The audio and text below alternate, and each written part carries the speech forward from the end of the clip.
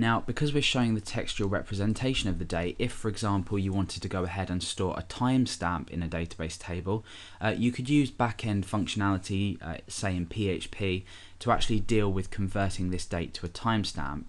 As far as I'm aware, the widget doesn't allow timestamps to be displayed, but it's always better to show this in here and submit this data and convert it in the back end of your application.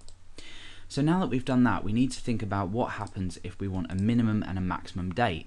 Now at the moment we can go back for as long as possible, and obviously go forward for as far as possible.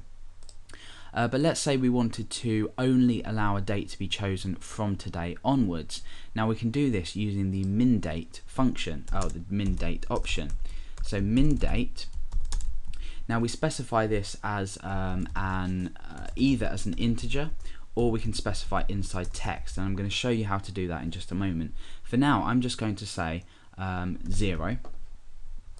And when we click here now, you can see that we only are allowed to select the date from now onwards. So we can select today, tomorrow, and that will go ahead for the rest of time.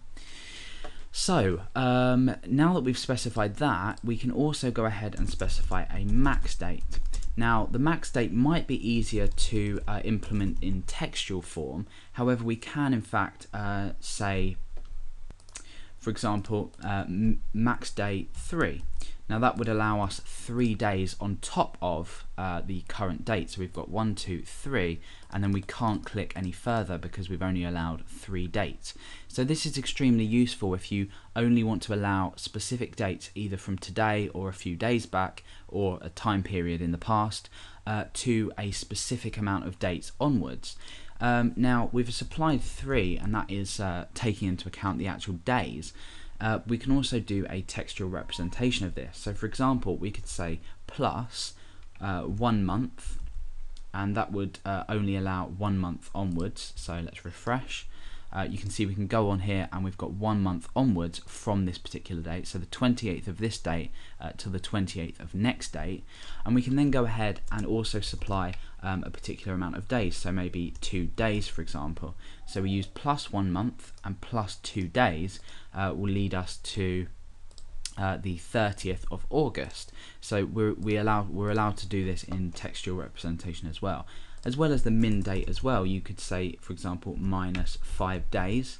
This would then do is allow you to go 5 days, 1, 2, 3, 4, 5 days backwards as well. So with both these options, you can specify either an integer, which represents the amount of days, or you can specify it in a textual form as well. Okay, so the next option we're going to look at, I'm just going to comma separate this and come down a bit so we can fit everything onto the text editor, is the show button panel. Now show button panel is default set to false, however we can go ahead and set this to true, and what this will do is this will show a panel at the bottom. So for example, selecting today and done.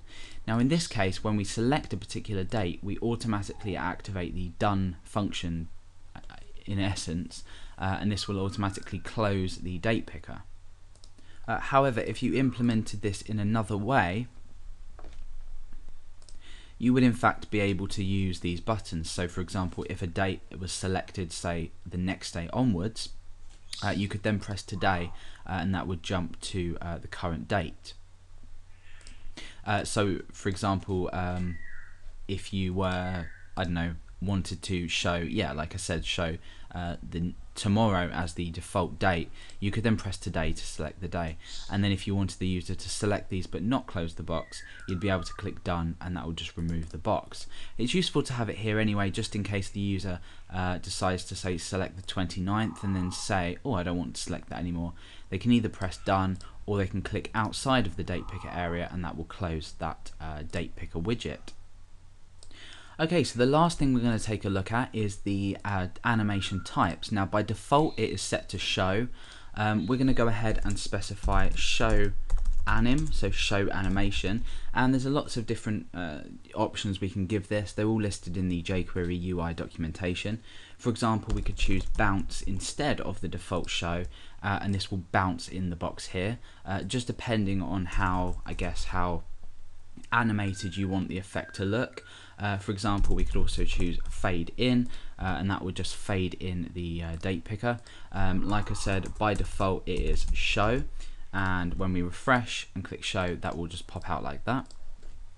If you wanted no animation whatsoever and you just wanted the date picker to appear, you can leave this blank here, and what that will do is it will just show it like this.